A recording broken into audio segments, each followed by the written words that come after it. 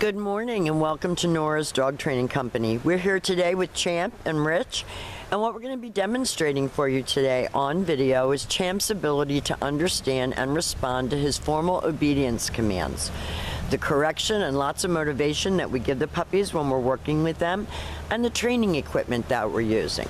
Rich is using a regular 6-foot web training leash, and he keeps the bulk of the leash folded in his right hand. That leaves the left hand free to give any correction that's needed.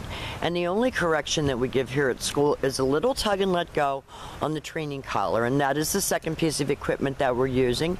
Champ has been fitted with his very own training equipment, and he'll be coming home with that. Now he is sitting very nicely at Rich's left, which is where all of our obedience training is done. And the first exercise that they're going to demonstrate for us is heeling. Heeling is proper walking on a leash, and the command is Champ, heel. Now this makes walking your puppy in public a pleasure. Say that 3 times fast. He should be remaining neutral with your left leg. His shoulders should not pass your left leg when walking. And each time that you stop walking, he's been taught to sit automatically without being told to wait for his next command. So if Rich turns, he should turn, and you hear Rich encouraging him verbally, talking to him, keeping him focused. He's so cute. Nice automatic sits. Now the next exercise that we're going to demonstrate for you is the sit stay. It's a hand and a voice command, and because it is a stationary exercise, you don't use his name.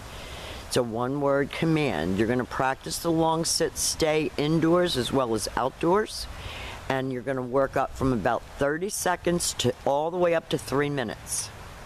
This helps to develop in a puppy self-control and maturity.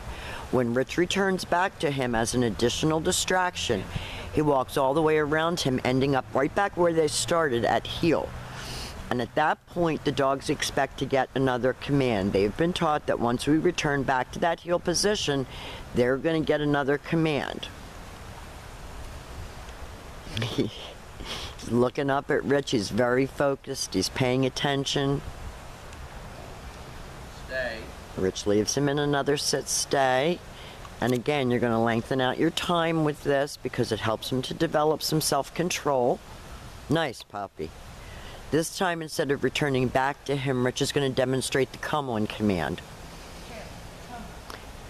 You do use his name, you lighten your tone, but he's such a submissive, pleasant little dog that you don't want to encourage him too much because then he'll come in and jump. So just lighten your tone and call him in, and he should come right in and sit right in front of you facing your knees, and that eliminates jumping, which golden doodles and labradoodles are famous for. They cannot keep 4 feet on the ground.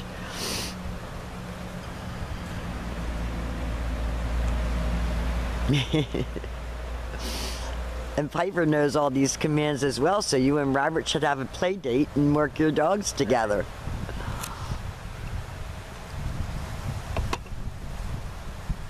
Again, Rich is going to demonstrate the recall or the come on command. Comes right in and sits beautifully. And then he goes back to heeling. Back to heel position and back sitting. Little cutie.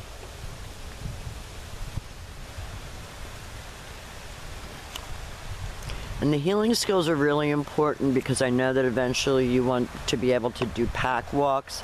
He's very friendly. I don't see that there'll be any problem with that. And your dog walker should enjoy the fact that he heels very nicely. Now that's your down command. So with the dog seated at your left, you take your left open palm, push it straight down toward the ground, and give the one-word command to down and then stay. The long down stay he can hold for a little bit longer. So start out at about 1 minute and work all the way up to 5 minutes. And these are great exercises to practice indoors. When Rich returns back to him, he will walk all the way around him just as he did on the sit stay, and Champ remains lying there until Rich gives him another command. So that is your down from a heel position. And then we'll show you that again.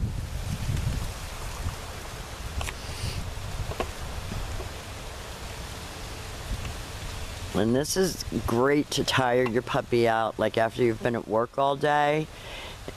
You spend time with him, put your video on, work along with it, And it's tiring for him because he's having to think. This time Rich will call him out of that down.